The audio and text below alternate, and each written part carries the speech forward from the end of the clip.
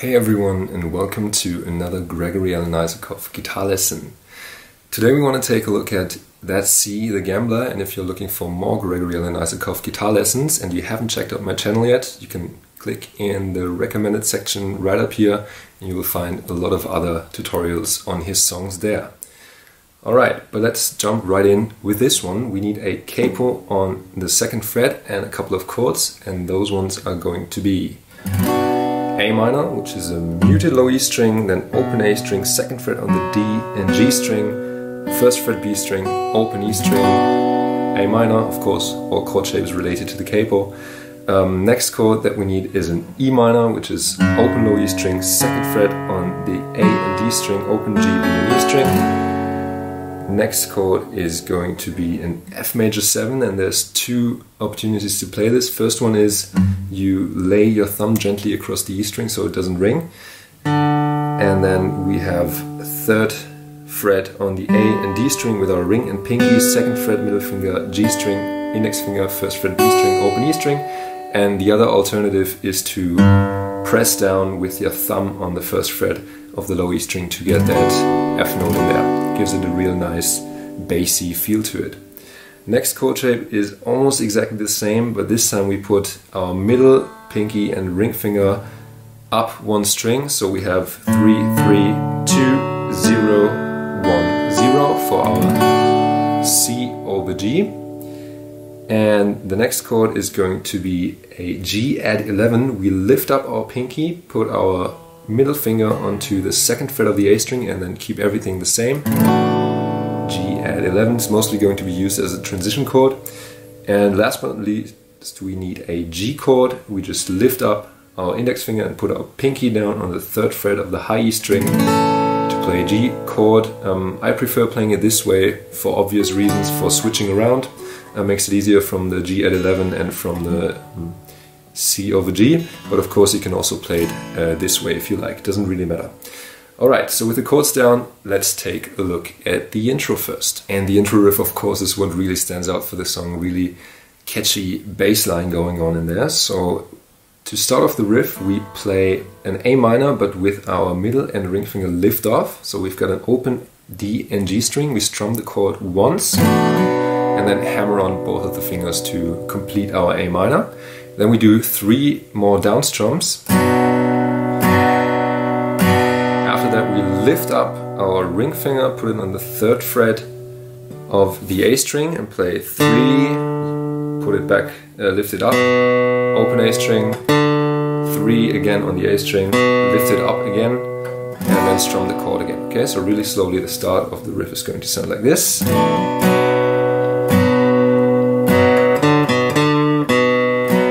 What you can also do is put a little vibrato on that ring finger, okay? Makes it even cooler sounding. Okay.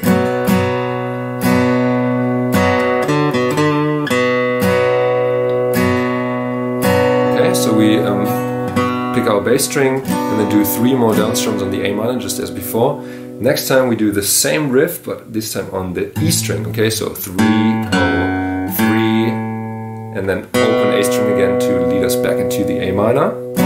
3 more down strums, just same as before, and this time we play 3 on the A string, O on the A string, 3 on the E string, and O on the A string again. Okay? 3 more down strums, and then we lift up the whole chord shape and do up, down, up to lead us into the verse. Okay, so the whole thing for the intro sounds like this.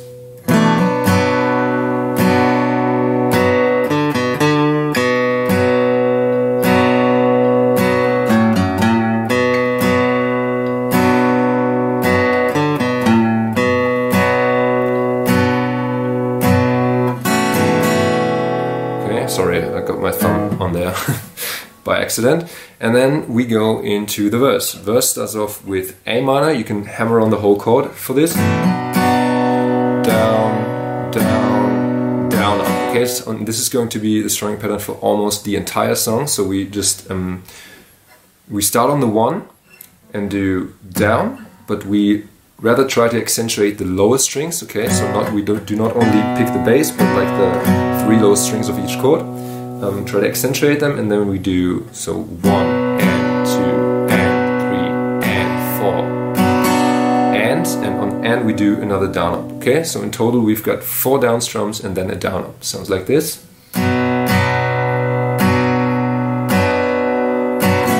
Same thing on the E minor, and then we move to an F major 7, and on the first strum we hammer on our middle finger onto the 2nd fret of the G string, and this hammer on the first strum of each chord is going to be a common thing to do for the song. Okay, so keep that in mind. As I said, F major 7, down, down, up, same thing for the C over G.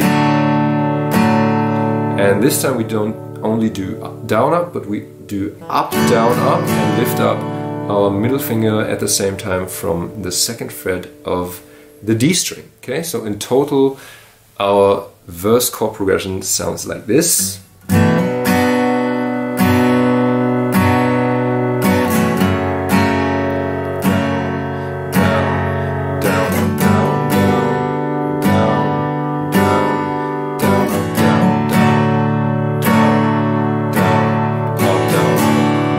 Lift up middle finger. Okay, we do that a couple of times until he sings "But That's C," and there we go to A G and play "That C is just a gambler at heart," and then we just kick in the riff again. But this time we kind of delay it a little bit. We don't play. We play. Alright, and we only play riff number 1, so 3-0-3-0 on the A, and riff number 2, 3-0-3-0 on the E string, before doing the up, down, up. Okay? And then we just play the regular chord progression again. So that part, that C is just a gambler at heart, sounds like this. That C is just a gambler at heart.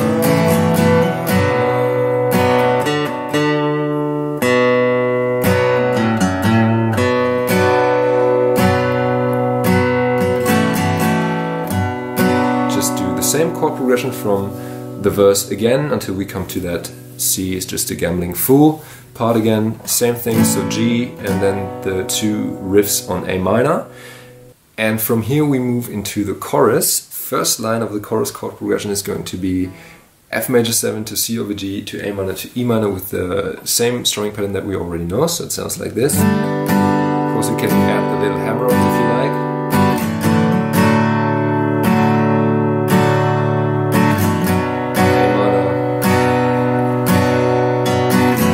And this time we have a couple of irregularities in the strumming pattern. We play our F major 7 again and do down, down, up, and then on the G, C over G, we do down, down, down, down, up.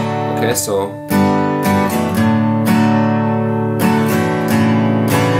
down, down, up on the G at 11, and then a regular strumming pattern on the A minor. Okay, so this line sounds like this.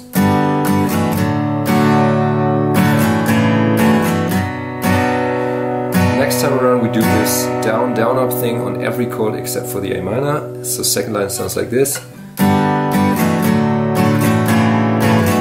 And then we add the little riff again.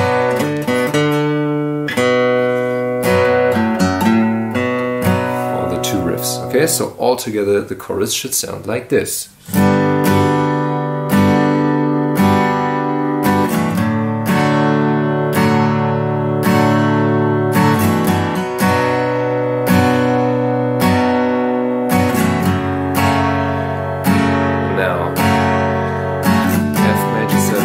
G, G at 11, A minor, same thing again, different strumming, F major 7, C over G, G at 11, and riff.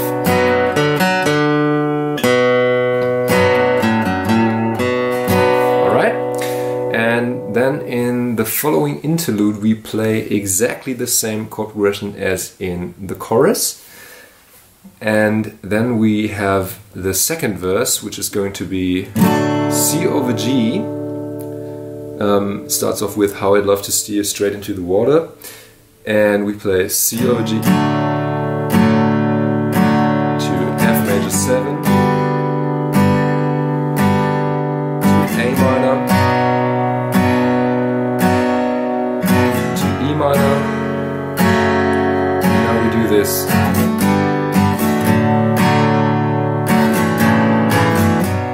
Okay, so this chorus thing.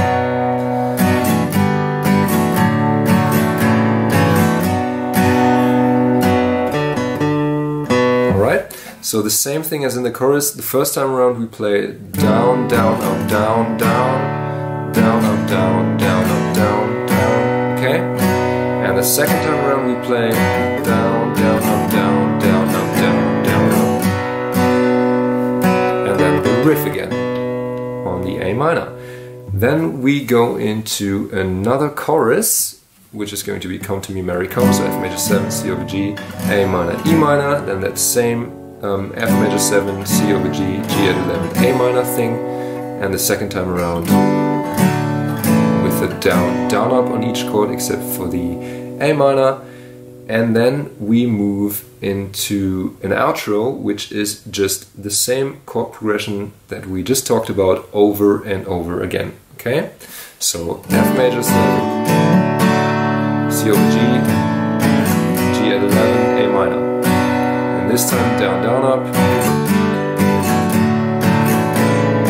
and the riff.